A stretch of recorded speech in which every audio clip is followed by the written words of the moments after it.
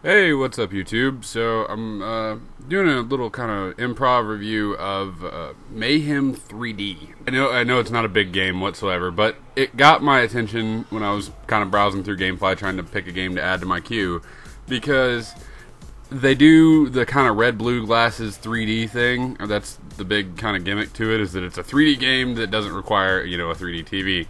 And I thought, well, that kind of 3D, the blue and red glasses, who knows, maybe in black and white that'll totally work, because the big annoyance is that it always throws the colors off in a game.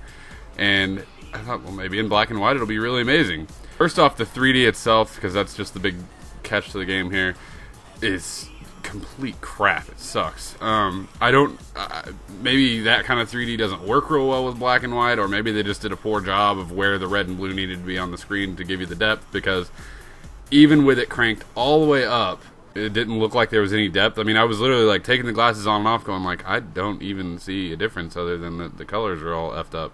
And that was the big thing for the game for me. So that, definitely poor. Onto the actual game itself. The game advertises that it has 120 different cars in 5 classes. What it has is 5 cars with, 20 or so paint jobs for each or something like that.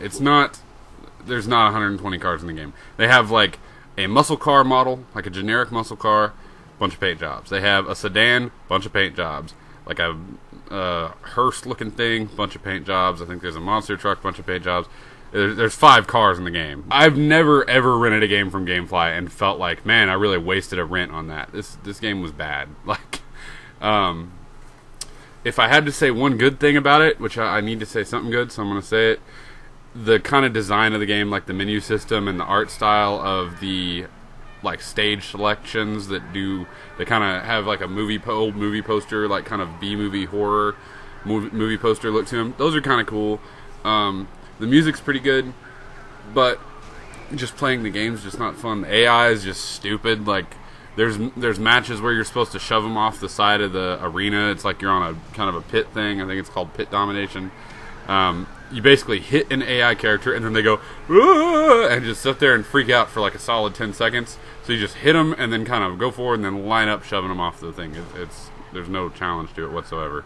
And then there's some race modes in the game that you do, figure 8 style, crisscross, demolition derby style races. After the first 2 or 3 times of getting to like the last lap, and then some BS collision throws you into a corner, and then you can't get backed out around, and then the other guys blow past you.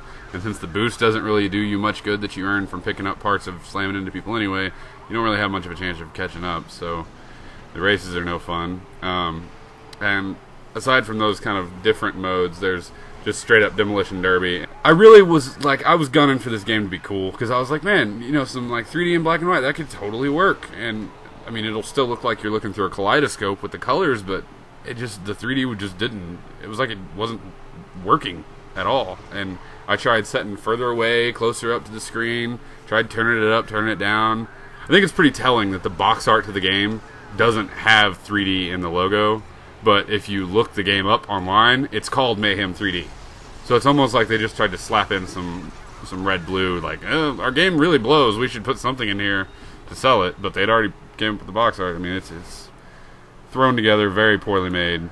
So that's my little improv rant sort of Mayhem 3D review thing. I apologize for not putting up higher quality videos like I used to. I just don't have the time, I'm sorry. Play what games I can, and I'll let you know occasionally when I stumble across a real gem like this. So that's all for now. Later.